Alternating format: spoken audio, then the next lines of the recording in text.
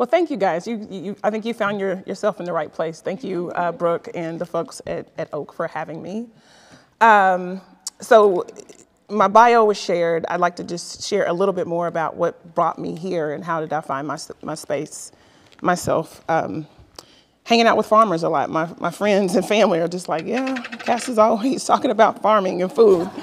I am a proud Kentuckian. I grew up in Richmond, Kentucky, where my mother and her 9 siblings grew up on a farm in Peytontown. When my mother talks about her rearing, she says that, we were diversified because we had to be.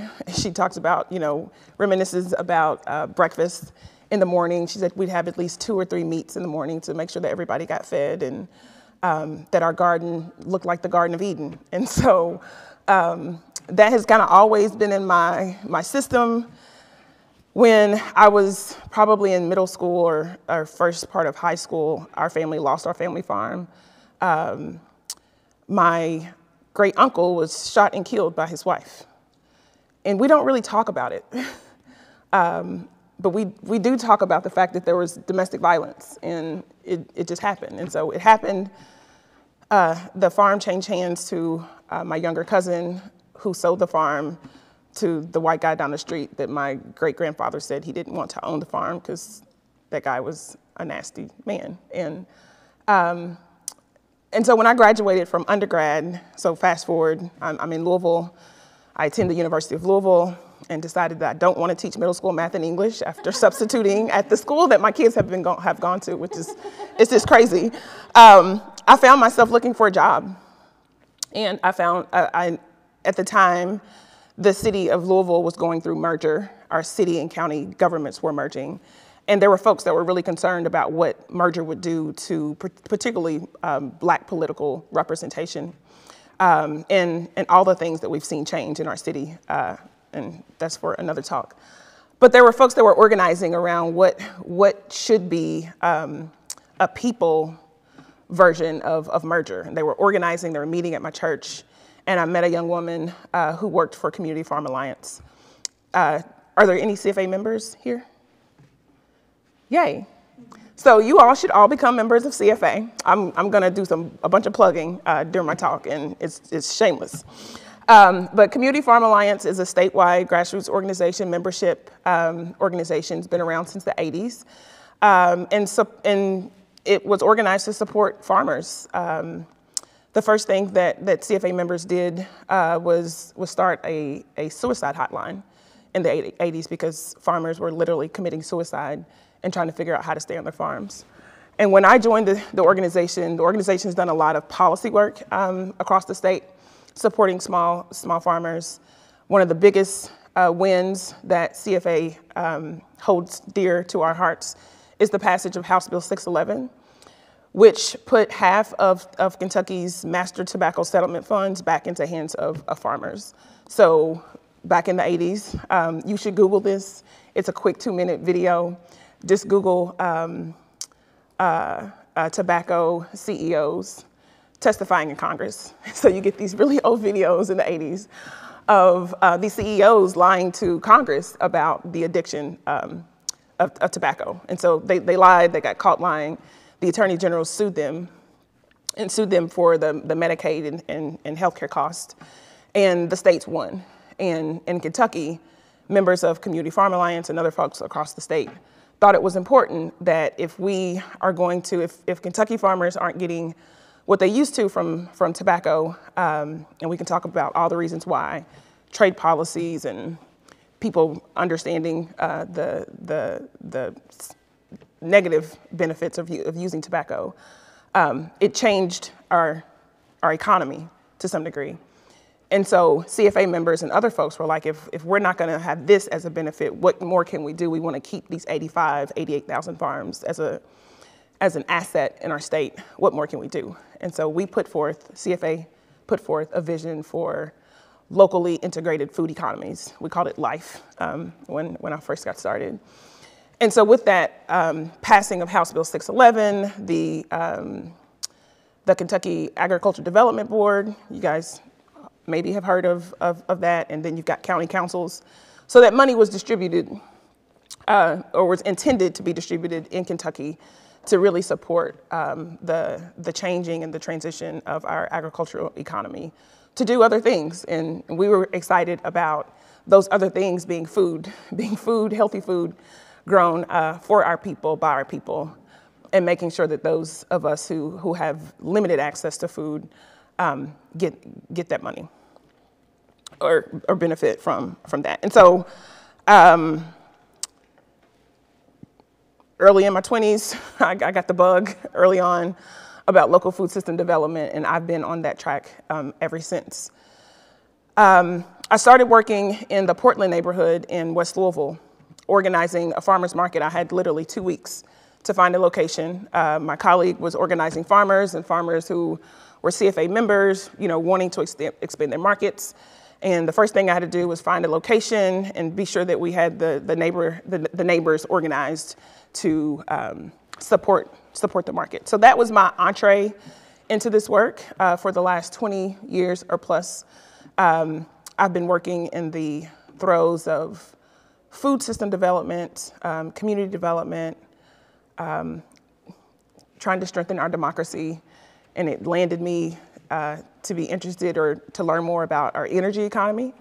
And I've come to see and understand that co-ops are the ways in which, at least one of the stronger ways for us to build power and to reorganize our economy. So what are co-ops? Oh, I should start. Oh, my slides are not fancy. They're like totally bullet points. So I'm an orator, not much of a presenter thing, but there's some notes here. So co-ops, just generally, the basic kind of definition is that they're democratically organized and controlled economic entities, businesses. They're controlled by the people who become members, and they have to, the co-ops have to respond to the values and the goals of the owners.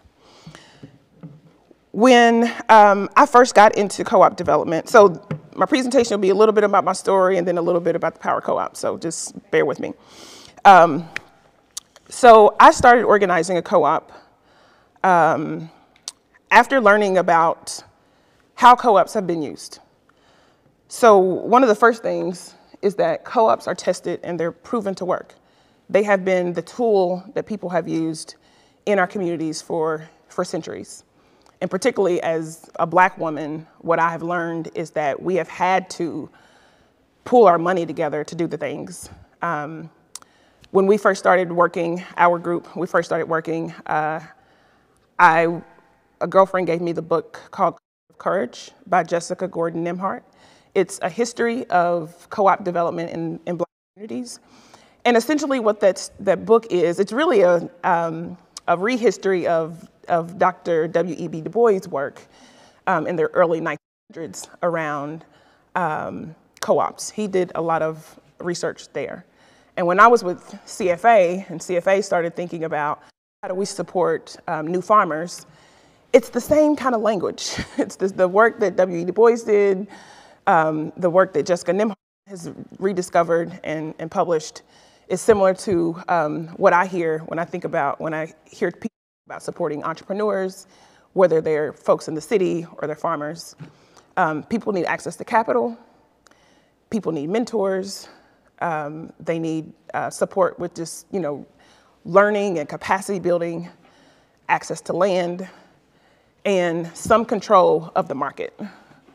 And in our work collectively, that market is like, logistics and aggregating products, whether it's the supply, the things that you need, your inputs, or whether it's, the product. It's, all of those things have been challenges and opportunities to grow local food systems, to support entrepreneurs, to support growing farmers. And so in that book, what I learned is for Black people, we put our money together and organized our talent and time to take care of each other when we got sick. And then that became, these mutual aid activities that we would do. And then that became us burying each other and starting insurance companies, and then banks. And then integration happened, and all the stuff went to hell. We got access, and then our businesses closed. And I think about one of my sheroes, Fannie Lou Hamer, from Louisville, Mississippi, and the work that she did to organize her community, the sharecroppers in her community to grow food and to have access to land, and how that work in transition to democracy work, getting the power to vote and fighting for that. If Fannie Lou Hamer could organize her neighbors to collectively put their money together to buy hogs, certainly I can figure out how our community can get a grocery store that we deserve. A lot of you guys talked about Good Foods Co-op. I remember when Good Foods Co-op had they still have a deli kind of thing, but they used to make these awesome peanut butter and chocolate milkshakes, and they don't make them anymore. But it was like the best milkshake that I've had. And I think it's because of the ingredients, like the quality of all the stuff. Co-ops, they become a beacon in the community, a gathering place. And I think you were mentioning this when we first started our organizing, people came to us because they were like, well, when I used to live here and I used to live here, this is this is where I shopped. And I was amazed that when I came to Louisville, we didn't have one. So they're entities, they're businesses that have been around for a very long time. And they still do operate in our communities. There are co-ops that operate that we don't know that they're co-ops, but they are, collectively and democratically owned and controlled.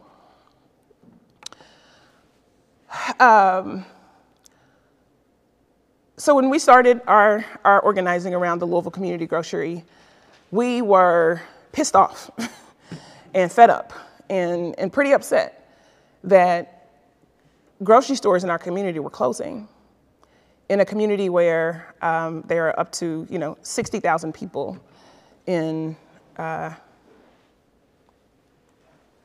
maybe 3 square mile area. I don't know, don't quote me on that. But, thinking about 60,000 people is a pretty sizable county in Kentucky. That's a community of 9 neighborhoods or 12 neighborhoods downtown in Louisville, that these grocery stores continued to close. We kept seeing headlines of grocery stores closing, like 5 within about 18 months or 2 years in our community, and nothing happening. And at the time, I was kind of starting consulting on my own. I was catering out of my house. So as a young child, I've always been excited about food and about the built environment. I thought I was either going to be a chef or an architect, and I became an urban planner, which I think is a good combination of those things. So when my kids were little, I started catering when I was laid off from Louisville Metro government. And I was just catering around my home. I was catering to nonprofits or just people that I knew. I didn't market much of my business. And I was like, I'm gonna cook myself into a building was my goal. Or I'm gonna go to grad school, that was my thing. And so I started the cook myself in the building first. And my business got to a point where it was really hard to have my family's food in the refrigerator and the food that I had for my catering job. And so I decided to start looking for places. I've got college debt. I didn't even own my own car, certainly didn't own my own house, and was, really taken care of by my partner. I didn't have any assets to get anything. And so I convinced a guy in my neighborhood who owned a building to give me an option. Give me an option on the building and let me see what I can do with it. And he did. And I hosted an open house. And I had these nice pictures of what I thought was going to happen in the building. I just really wanted a kitchen in the back of the building. There was some space in the front that I was like, oh, it'd be cool if there was food retail and a couple apartments. And 40 people came, and they were interested in talking about a co-op. And I was like, what? Yeah, y'all should do that. And they were like, let us know when the next meeting is. And there is no next meeting. I'm trying to get money for my kitchen. And so that turned into, 6 years later, here I am We have, we founded the Louisville Association for Community Economics as a nonprofit cooperative developer. And LACE's job is to support our community in learning about cooperative economics and then supporting members of our community who want to start a co-op. And the first co-op that we're starting is the Louisville Community Grocery. So we incorporated, LCG, the business in 2019. And so we started in 2016. I'm getting to this point. We were literally just meeting in each other's kitchens. There was a family. So one thing about co-ops is that people come and go. And it's a big leadership development thing. That's the biggest thing. It's about self-governance. How do you organize yourselves to do this thing that you've all committed to? You've got values that you share, and you're committed to getting this thing. Your work is organizing yourselves to do the thing. It's not that you don't have the power or access to the capital. You'll get that if you can figure out how to organize yourselves to do the thing. And so we started at the Symes, it's a couple that lived in the Portland neighborhood, just meeting at their homes for a year and hearing stories about people going to other co-ops and hearing from jaded general managers from grocery stores is like, you're not gonna make any money, this is not gonna work.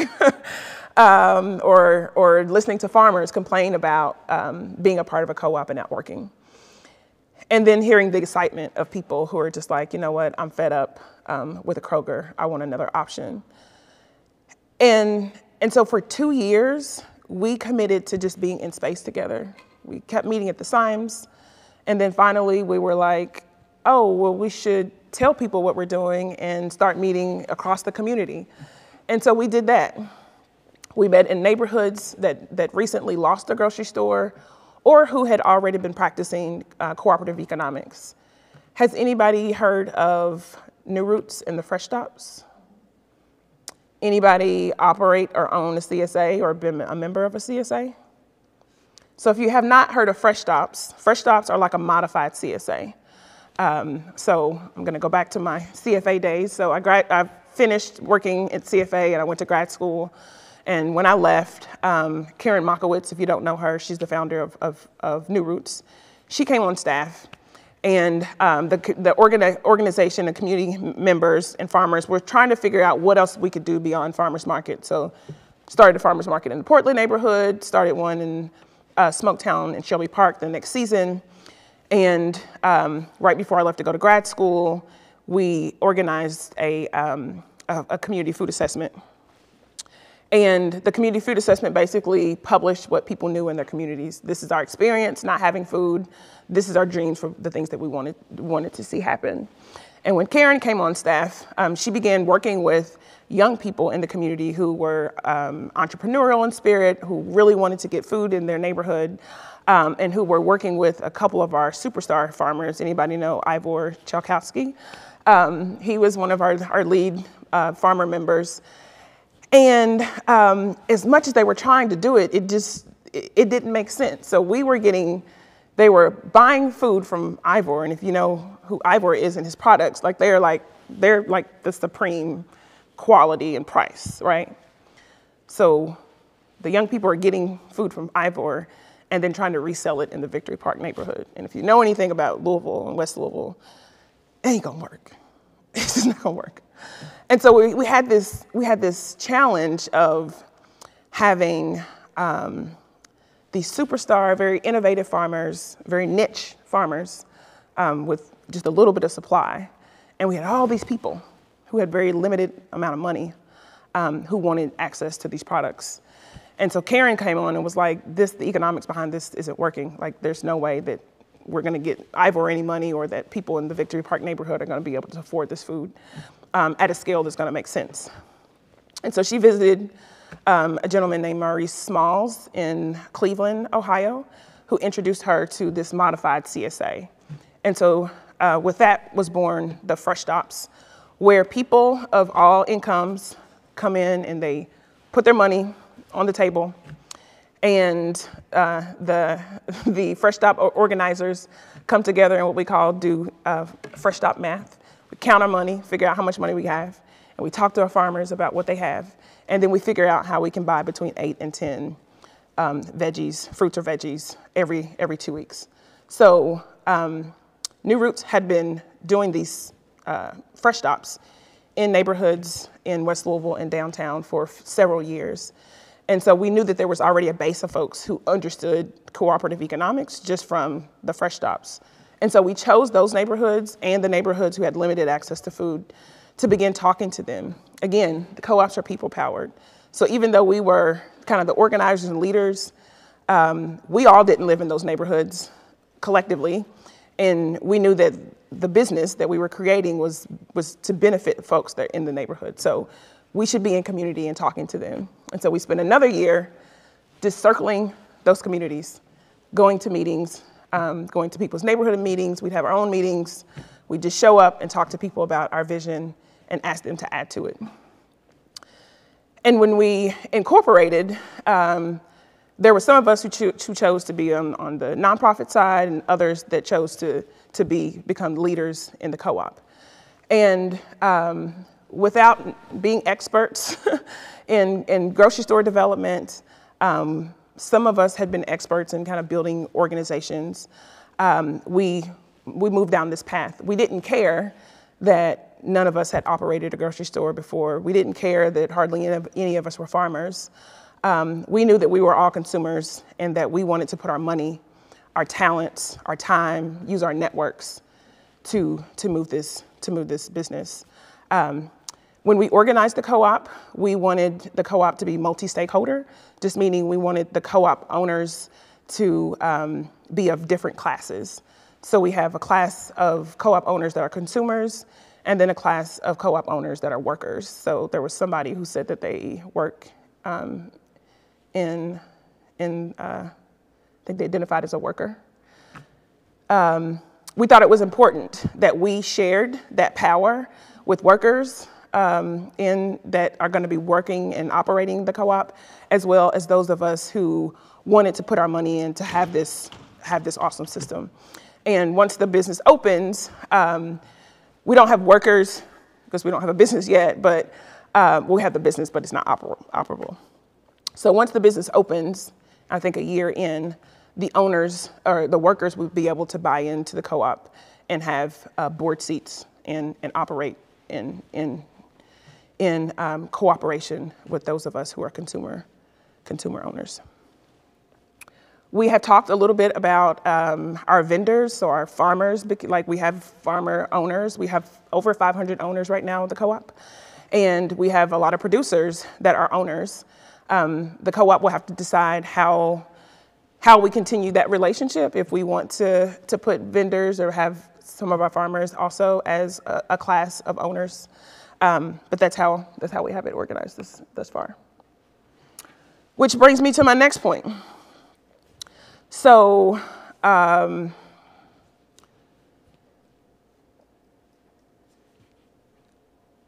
I think it was you. Somebody talked about farmers being independent and wanting to do things on their own. And I can dig it.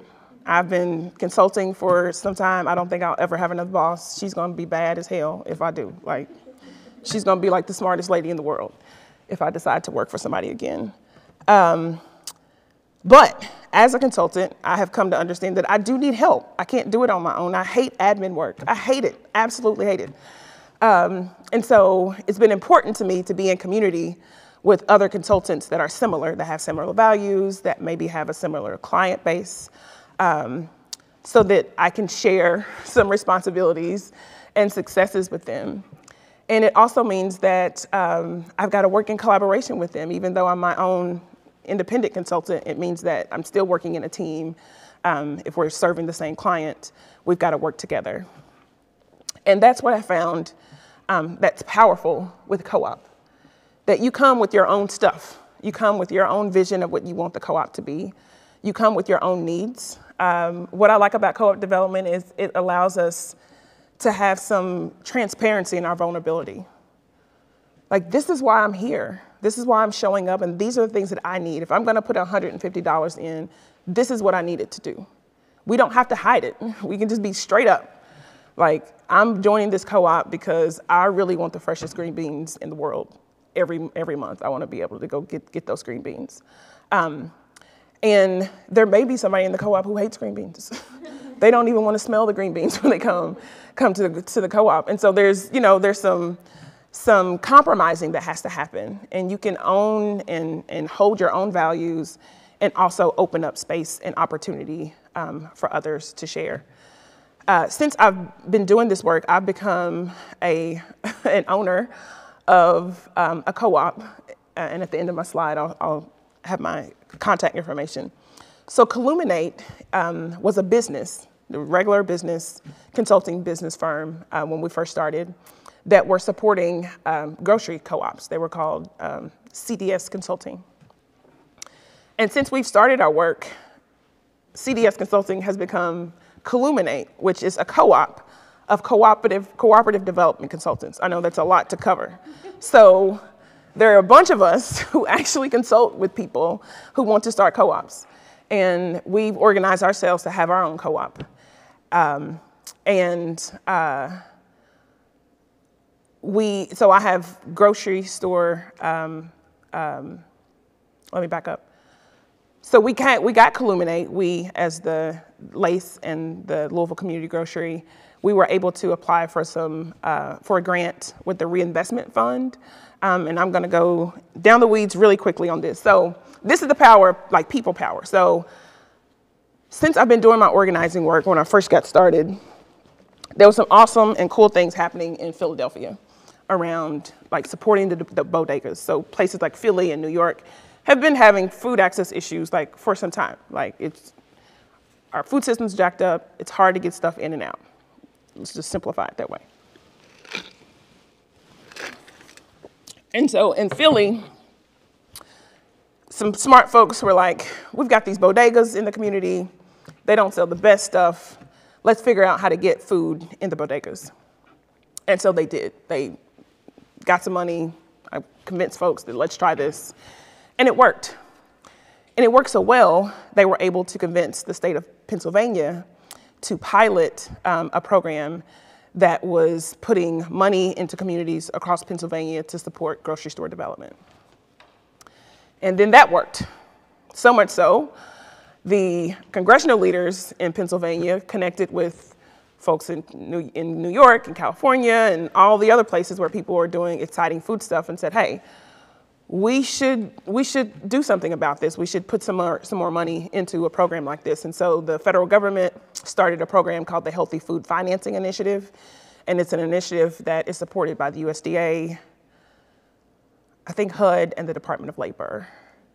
And they collectively are funding this program, and then the reinvestment fund is the conduit. So the reinvestment fund is putting that money out in communities. And so they had a grant application for startup grocery stores to apply for technical assistance support.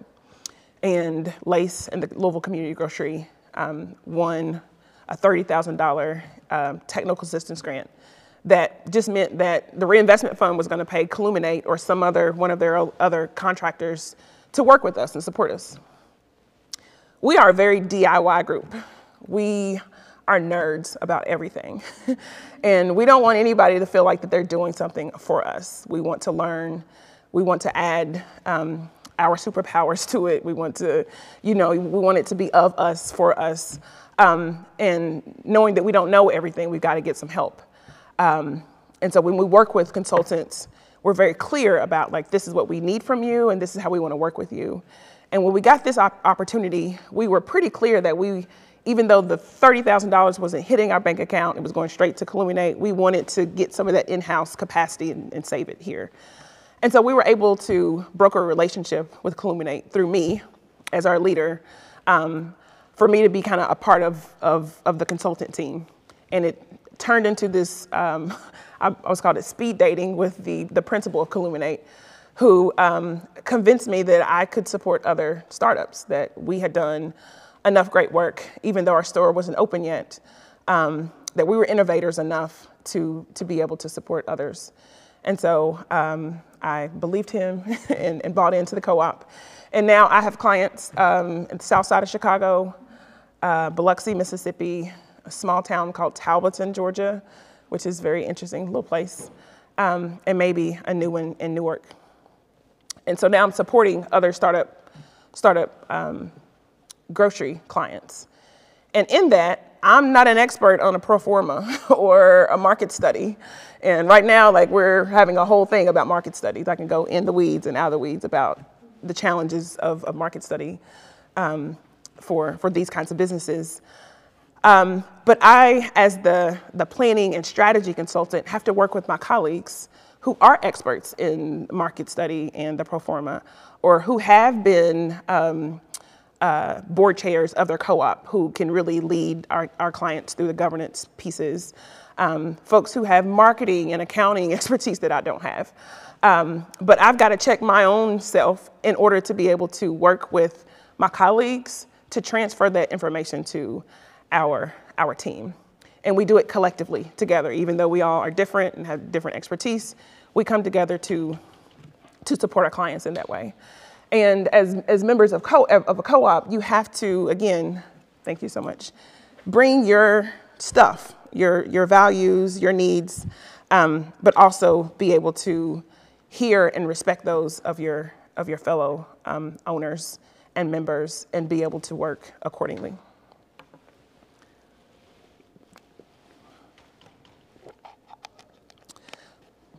The last point I want to make before we have a discussion is that I didn't understand risk and mitigation of risk much when I got into this work. I understood it just from a planning perspective. Again, I came to this work not owning a car or a house or knowing anything hardly about business development. But when I started fundraising and talking to folks who hold the purse strings, people kept wanting to talk about risk. This is a risky business. These are risky neighborhoods. And I'm like, what the hell does that mean? Like, really, what does that mean? Like, it's risky to not do anything, which is that's what I've been saying back. So use that. It's risky for us not to try. Like, we've been doing the same thing for a very long time. We should just try something else. But I couldn't have done this alone. And it's actually really been hard as a Black woman to be the leader, because it has meant that we haven't gotten some support from some people because of that. Because you got the loudmouth Black girl who's leading it. And it's okay. It just means that those aren't our right partners. But my ace in the hole is Amanda Fuller. She and I are like yin and yang. If she's having a bad day, I'm having a great day. And if I'm the tiger, then she's the nice puppy that day. Like, we balance each other out. And our co-op leaders are from across the community. We're diverse in all the ways. It's intergenerational. We have different cultures, racially and otherwise. Certainly different economics. People's socioeconomic status in the world is certainly across the map. When we look at our 500 owners, a lot of us live in different places. One thing that has been exciting when we first started, and even now, is that I remember, I guess like year 2, and we're traveling around the neighborhoods, having meetings in different neighborhood spaces. And I remember us having a meeting in Shawnee. And if you know anything about Louisville, the geography of Louisville, the Shawnee neighborhood is like as far as west, like the Shawnee and the Portland neighborhood is like as far as west you can go before you hit the Ohio River. So it's like deep in the hood. And the street that we were on was like, it's one-way street, like it's really deep in Shawnee. And probably 2/3 of the people were white at that meeting. And I was like, why, how do they even find us down here? Like, because they're so, like, our community is really segregated and people don't travel a lot in different places. And they came and they showed up and they shared and they listened. And it was a point for me that, okay, we're onto something here, that we have a vision, we have a thing that a lot of people can be a part of, and that we're gonna keep getting different support. And we have. And the co-op itself has been Black-led from the start. The LACE supporter, the LACE organization is, the leadership is probably more racially mixed. I'm thinking about the board structure, sorry, the board members. But it's been beautiful to see us check ourselves, check our privilege, check our space. Like when we're making decisions, you know, whose voice matters most, and how do we choose to do that? And knowing that we have to do that, we have to, going back to the other slide, we have to be culturally diverse. We have to understand and listen to each other so that together we can do this business. So there's some meetings I can take by myself. There's other meetings that Amanda and I have to take together. And there are some meetings that I shouldn't go to at all. Because people don't, no, Cassia's gonna kill the deal. So we got to send somebody else in. But we've learned how to do that because I couldn't open the grocery store by myself. Amanda has spent a lot of time in the weeds on a lot of different things. We can't, there's, you know, the startup of a business, you're going through that right now. There's a lot, you guys all know that there's a lot to manage. And as a farmer, you're clearly, you can understand that. Imagine having a family of 8 or 9 and everybody's willing and able and everybody can work on the farm. Like you got a system down, right? Like you can really do some stuff. Oftentimes it's just a few of you. And so what we've learned is that by having a business that's cooperatively owned, that people all share in the risk of putting our money on the table, we also share in the mitigation of that risk. Because we're all learning together, we're all bringing our talents, our resources, our networks to the situation so that, yeah, it might be a little risky for us to take out that loan, but because we've developed relationships, maybe we don't have to take out as many loans as we have to. Maybe we're able to operate our business or start our business with cash and we go to the lender, we're only gonna take out $200,000. That's a real thing. Like we need about $9.5 million for the whole project.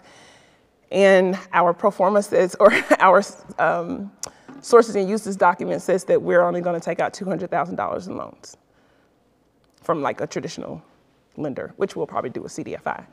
But that means that we're banking on the fact that our relationships, the power that we're bringing, our ability to get other people to believe in our mission is gonna work, and that when we go to that loan officer, they're gonna have no problem you know, giving us the $200,000 loan because we've been able to convince local philanthropy, convince our owners to give us more than $150 because we're collectively mitigating that risk because we're all gonna share in the responsibility and power of the co-op together. I'm gonna stop there and invite you all to ask questions or make comments or share other things that you're thinking about as you grow your business or think about your own communities around the power of co-ops.